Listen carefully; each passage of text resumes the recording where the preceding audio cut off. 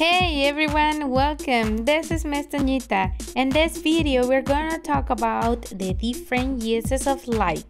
Let's get started. Well, we can use like first, of course, as you already know, as a verb. ¿Ok? Podemos usar el like como un verbo, obviamente para hablar de las cosas que nos gustan. For example, my friends and I like to dance. Este sería el primer uso y creo que el más sencillo, el que todos conocemos. What about the second one?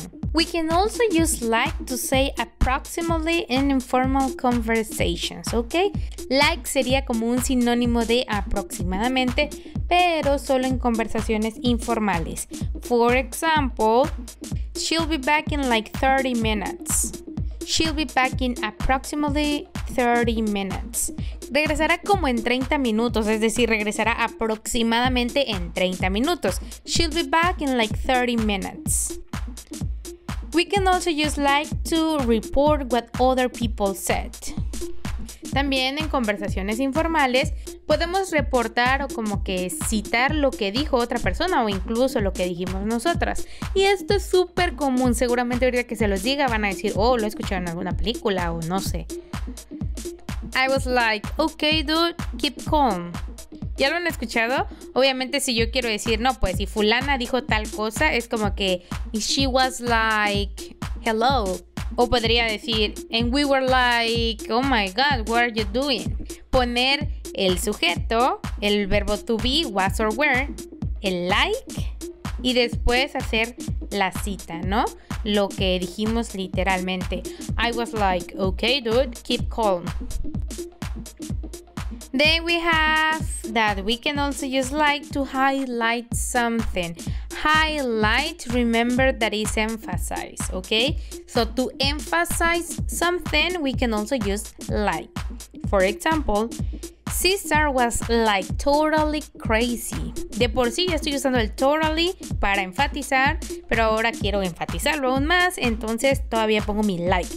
Caesar was like totally crazy. And we also use like to give an example, ¿ok? Este también es uno muy común que tal vez ya lo conozcan. Usamos like para dar ejemplos. For example, like, I love Mexican food, like tacos, burritos, tamales, etc. Es lo mismo que si yo dijera, I love Mexican food, for example, tacos, burritos, tamales, etc. ¿Ok? El like va a sustituir el for example. And the last one, we use like to say something is similar. Este también seguramente ya lo conocen. Vamos a usar like para decir que algo se parece a otra cosa, que es similar a algo más. For example, it tastes like heaven. Oh my God, it's so delicious that it tastes like heaven. Sabe como al cielo, como al paraíso. Igual, es como si alguien me preguntara, oye, ¿qué es un cupcake? Y pues yo a esa persona le voy a decir, le voy a describir el cupcake con otra cosa similar para que ella se dé una idea. Y yo le puedo decir, bueno, pues el cupcake is like a cake.